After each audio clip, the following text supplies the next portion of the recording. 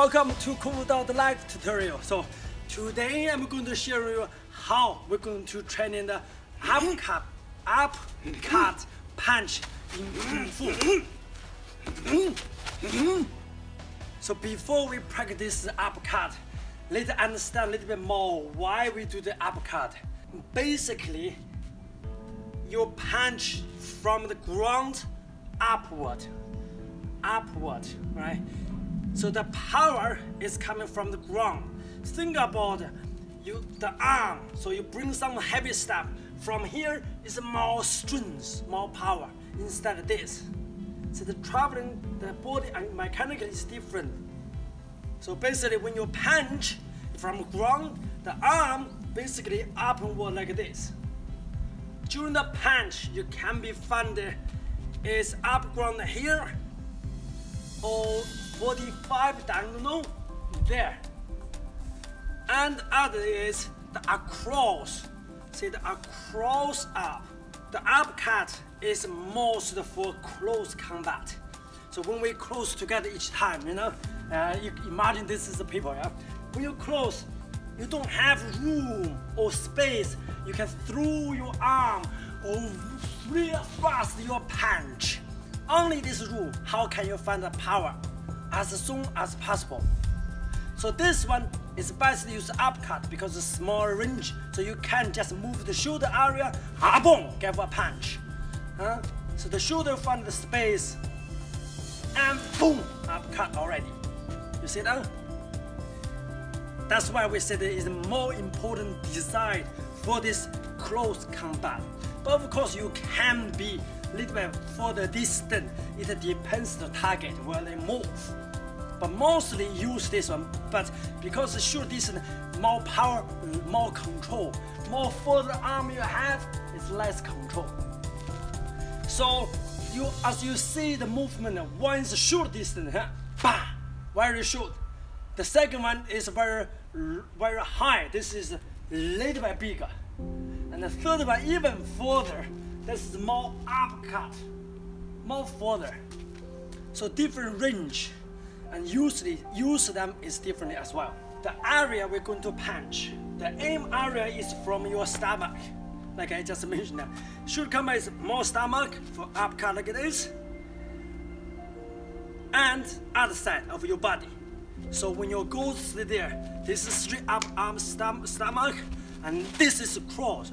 This is cross from the side, and this uppercut most for your head, for your chin area. So you step like a bang. The power is from ground up. This is basically three. Gradually, your body feel this movement, understand the movement, you master this movement. Then you can practice. Depends the situation, you can change. You can change, use different steps to match the distance, to match the situations. Some important movement you should aware about is the shoulder and the hip.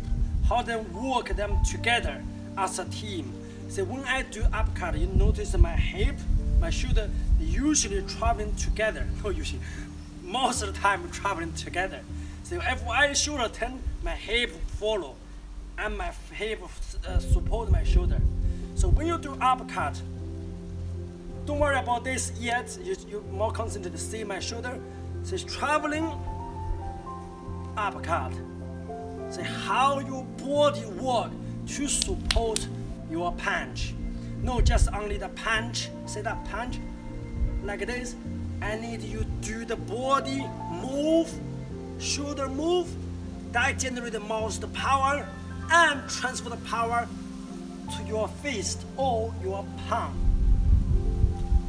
This is the power coming from. More important on the shoulder work. So even like I do that big punch, smaller punch. See my shoulder, I demonstrate for you now. Shoulder move.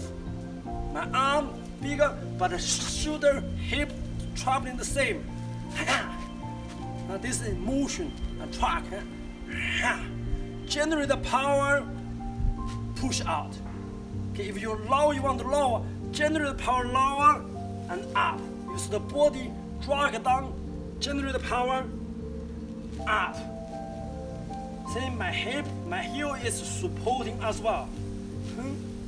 Also, when you practice, think about maybe it's hard to find the power where they're coming from. You think about you grab something from up, throw up something.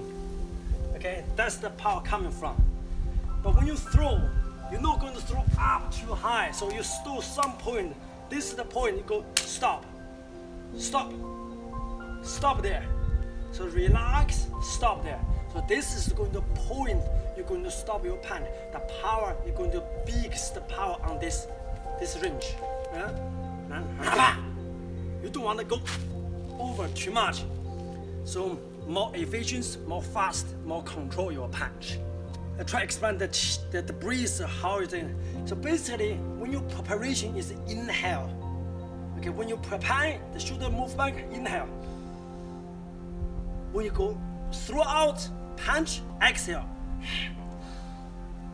See the breeze work? Inhale. Exhale. This is the power coming from. Take a smaller circle, uppercut.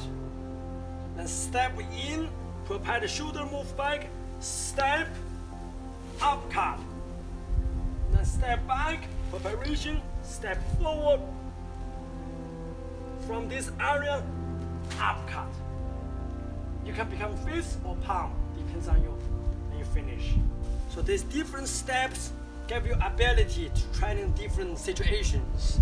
So now you follow me, do slowly. So first, drop down. So inhale, preparation. Exhale. The next one, inhale, step, exhale. The third one, inhale, step, exhale. And finish. So basically think about when your preparation, prepared is inhale, when you punch it, it's exhale to give you best power out of this. Okay, so this is the uppercut for the Kung Fu training. But of course, different martial arts use different ways. But at the end of the day, the result should be same. So you choose, you compare which the movement is match your body, you feel comfortable, then you choose one. It's nothing right or wrong, but it's which one is more efficient for your body. Okay, so hope you like it, and I'm looking forward to see you in the next video. We're going to share more of Kung Fu. Thank you. See you then.